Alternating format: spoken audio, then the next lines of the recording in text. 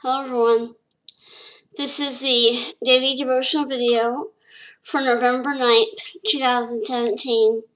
Our passage for today is in the book of Colossians chapter 3, verses 1 through 3. If then you were raised with Christ, seek those things which are above, where Christ is, sitting at the right hand of God. Set your mind on things above, not on things on the earth. For you died, and your life is hidden with Christ in God. The title for today's devotional is Our Thoughts, Who's in Control? Do you ever struggle with thoughts that you know you shouldn't have? Perhaps you sometimes allow your mind to drift over into unforgiveness, pride, lust, or anger. Attitudes and feelings that you know are not good. How do you tend to respond when this happens?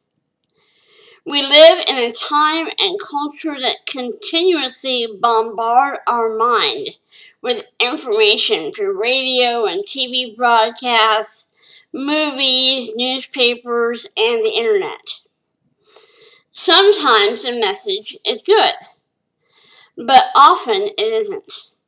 And the truth is that our thinking affects us more than we may realize, shaping us into who we are becoming. Thoughts reap actions. Actions reap habits. Habits reap character. And our character reaps our destiny.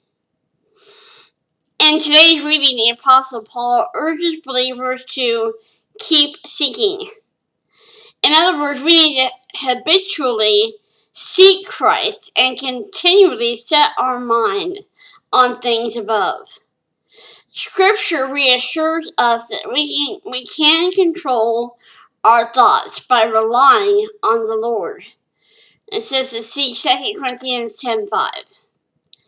If we continually look to God for help with how we think, He will mold our heart and shift our attention from materialistic, ungodly priorities to more wholesome spiritual values. Reference to Philippians 4:8. The moment we place our trust in Jesus, we become brand new people. That is the basis for our capacity to think correctly. That is to think more like Christ, and therefore make wise decisions in life. This doesn't mean we will always think right thoughts, but we now have the responsibility and power through the Holy Spirit to steer our mind in a heavenly direction. Wow. Hope you guys have a blessed day. I love you so much. Thank you for watching, and I'll see you back here again tomorrow.